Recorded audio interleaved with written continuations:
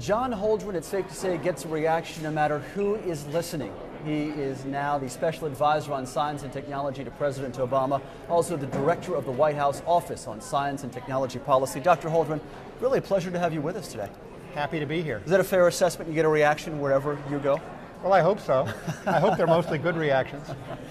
You and I were talking just a moment ago, Doctor, about the convergence of your belief regarding climate and environment and what the administration believes as well. And it seems to some degree like a perfect marriage. I think it is. When I talked to President-elect Obama last December about this job, it became apparent that we were very much on the same page on issues of energy and climate, as well as on issues of innovation more broadly, the role that science, technology, and innovation have to play in addressing the big challenges we face, not just energy and climate, but economic recovery and growth, creation of sustainable jobs, reducing dependence on foreign oil, addressing the big problems we have in our healthcare system by using science and technology to get better outcomes at lower costs. And of course the science and technology issues around space, around information technology, around infrastructure, and of course something that's a tremendous priority for the President, which is education, and particularly science, technology, engineering, and math education. So we get the next generation of scientists and technologists we're going to need to work on these problems. And so we raise the whole level of public understanding of science and technology so people can be more effective participants in a democracy where science and technology are parts of so many of the big policy choices we face. You have been involved in climate issues and preservation issues for decades now. Secretary Chu, during his speech here at the summit just moments ago, mentioned the administration goal of an 80% emissions reduction cut by 2050. Is that the right set of numbers in your mind? Absolutely, I think that's the right ballpark. If you look at the pace with which climate change is happening and the rate at which adverse impacts, which we're already experiencing, are accelerating, and you look at the numbers as to what the world needs to do in order to stabilize the climate in a condition that we can manage and live with, you really come to the conclusion that the world needs to be something in the range of 50% below current emissions by 2050.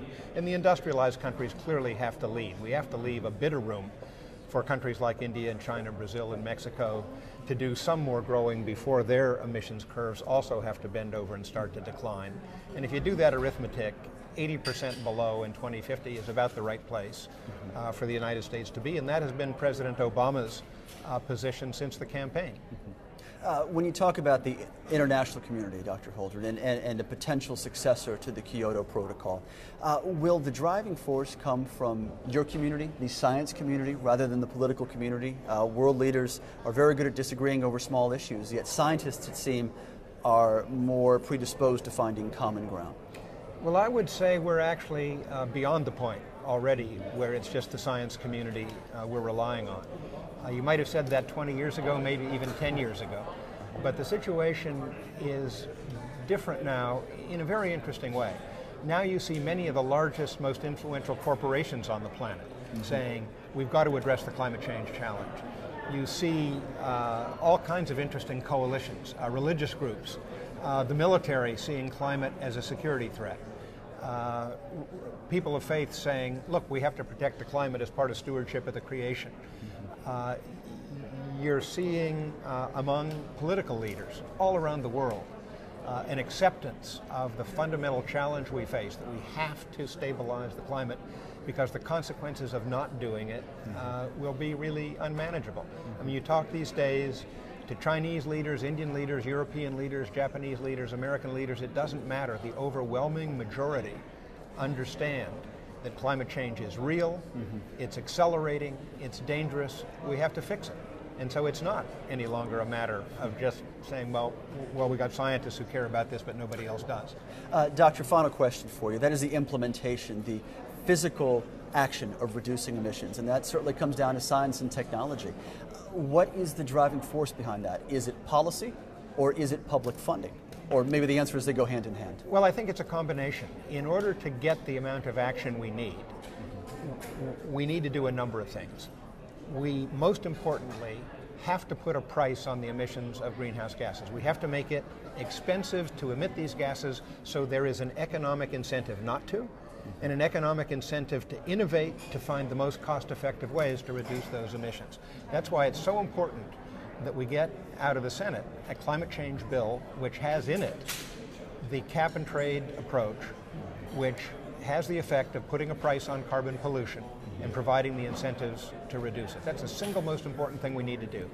But we also need to increase our investments in energy research, development, and demonstration in order to bring down the costs of the clean energy technologies that we're going to deploy in order to solve this problem. And we need, again, to make the research and experimentation tax credit permanent so that we further incentivize the private sector to do the research and the development and the innovation that needs to come from them ultimately if these technologies are going to find their way into the marketplace and have the big impact that we need. And in your opinion, funding for the latter comes from the former, that is, the price on carbon? A lot of the funding will come from a price on carbon, and the President has committed himself to $150 billion over 10 years, $15 billion a year in investments in clean energy technology to catalyze what needs to be done. Ultimately, what the private sector invests will be far more than that. But what people need to understand is that this is not money down a black hole. This is money that's going to create jobs, it's going to create new industries, new businesses. There are many folks who think, and I'm one of them, that clean energy is going to be the great driver of economic growth and recovery in the decades ahead.